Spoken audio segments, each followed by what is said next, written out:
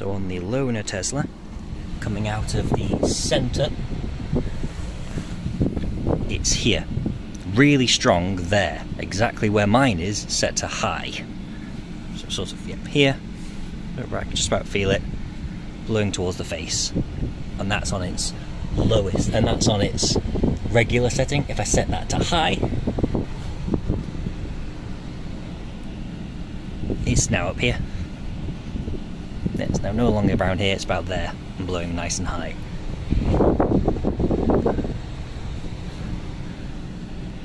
Nothing down here. So on regular, nothing there. It's not blowing down here like it is on mine, it's coming out centrally. Alright, with the aircon set blowing as high as it will go, it's about here. There we are. So, following it, it goes like this. So just about here is where it's blowing on my hand, right there. Comes straight through here.